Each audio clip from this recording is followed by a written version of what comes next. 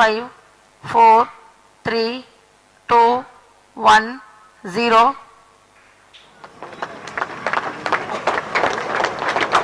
plus 5 seconds.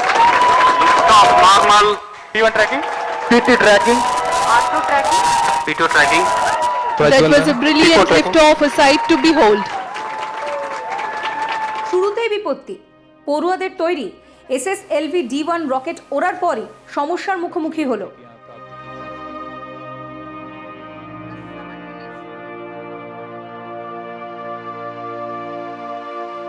ইসরোর তরফে জানানো হয়েছে শুধু ওড়ার পর সমস্যা নয়, এমনকি শেষ মুহূর্তের বেশ কিছু তথ্যেরও হদিশ মিলছে না। পরিস্থিতি খতিয়ে দেখে তথ্য পুনরুদ্ধারের চেষ্টা করছে ইসরো।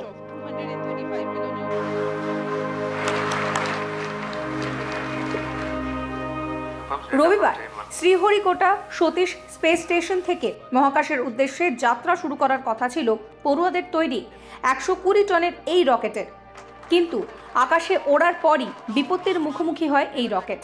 তাই আপাতত এই মিশনকে সফল বলতে নারাজ ISRO.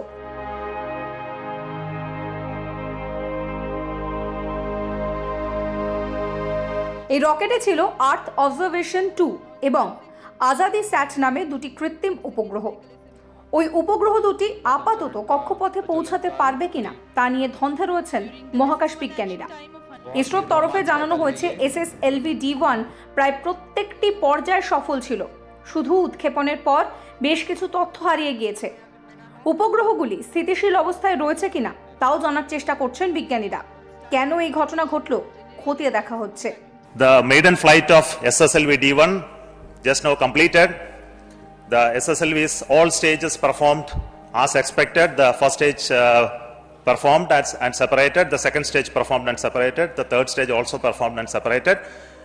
And we had in the terminal phase of the mission some data loss is occurring, and we are analyzing the data, and we will come back on the status of the satellites and as well as the vehicle performance soon.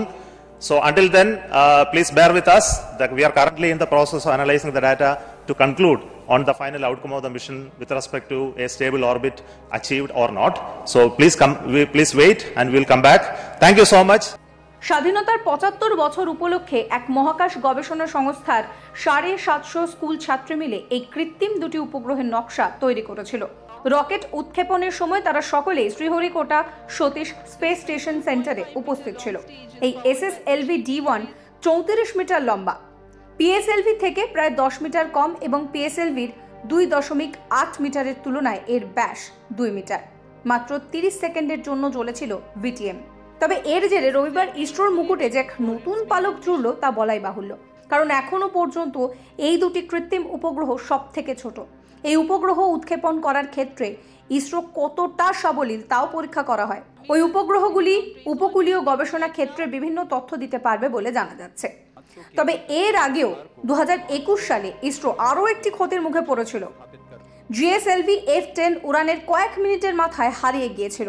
তখন জানা গিয়েছিল প্রযুক্তিগত সমস্যার জেরেই এই ঘটনা ঘটেছিল। Engine thrust চেম্বারে তরল হাইড্রোজেনের পরিমাণ কমে যাওয়ায় চাপ বেড়েছিল এবং তার জেরেই এই বিপত্তি ঘটেছিল। অর্থাৎ 1 বছরের ব্যবধানে পরপর দুটি বিপত্তি ঘটল ইসরোয়।